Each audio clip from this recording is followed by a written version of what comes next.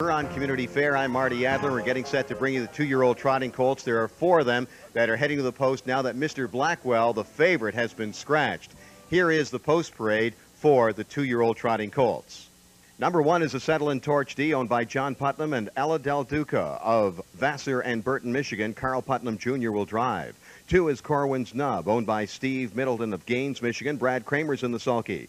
The 3 horse has been scratched. 4 is Arnie's Bud Light, owned by Priority Acres of Centerville, Michigan. Jim Prouse is in the sulky. And the 5 horse is King Kate, owned by Martha Steinhilber of Milford, Michigan, along with Lee Sattelberg. Lee is in the sulky. So there you have a look at the horses entered in this afternoon's 2-year-old colt trot, going for a purse of $10,500. The gate is rolling, and we're all set to bring you the Michigan Sire Stakes for 2-year-old trotting colts, and a purse of $10,500. We'll turn it over to track announcer Scott Ehrlich.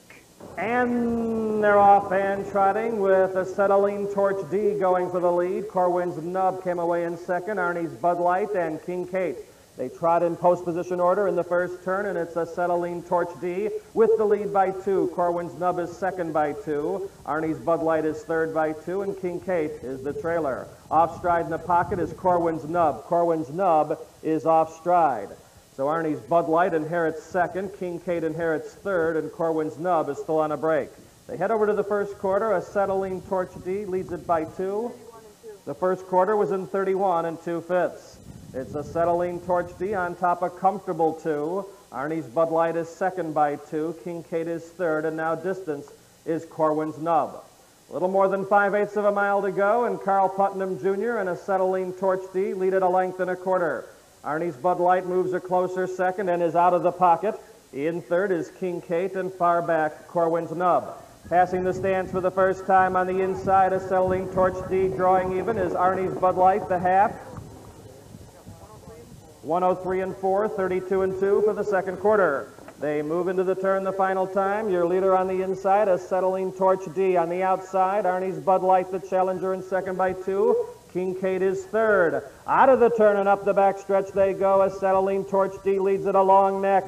On the outside, Arnie's Bud Light, the challenger, in second. King Kate is an unused third and only 2 off the lead. They race to the 3 quarters. On the outside, Arnie's Bud Light. On the inside, a Settle Torch D. 3 quarters.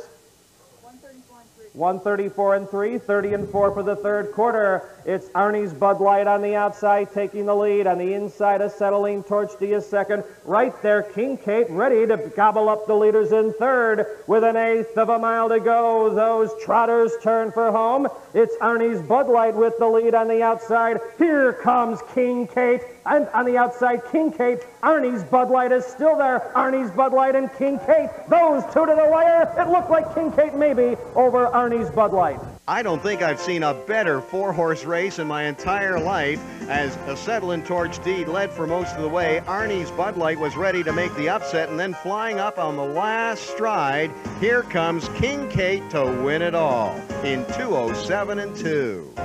We'll be back with more from the Huron County Fair in Bad Axe, Michigan. We are waiting confirmation of the photo.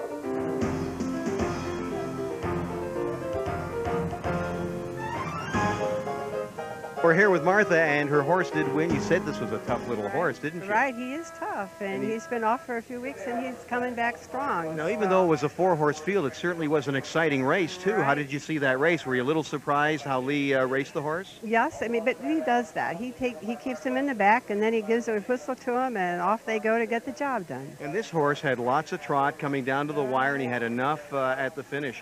He is a tough little horse. I think he's going to be. I know my husband's counting on him. Now, your husband, was he able to see the race? No, he's back by the stall, and he'll be there to get him when he comes back there. But and do you think he was listening to the entire call? Oh, yes, he does. Now, he's in a wheelchair, so he didn't get to be up here.